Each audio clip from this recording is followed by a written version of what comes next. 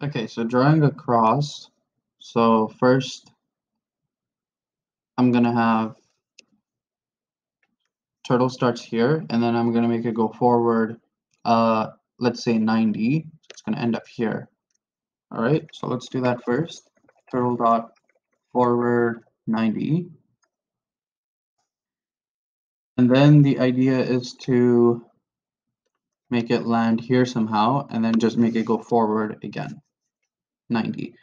So first I'm gonna do is call pen up so as to not draw a line going from here to here.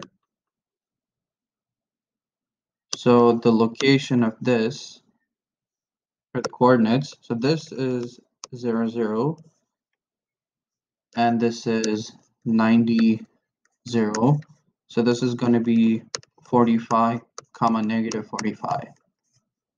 All right, so first I'll say turtle dot pen up, then I'm going to say turtle dot go to 45, negative 45.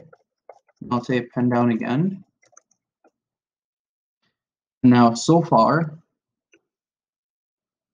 it's at 45, negative 45, but it's still facing to the right because I haven't changed the direction. So I'll just say turtle dot left 90. So this makes it face up, and then I'll say turtle dot forward 90. So that will draw the upward line.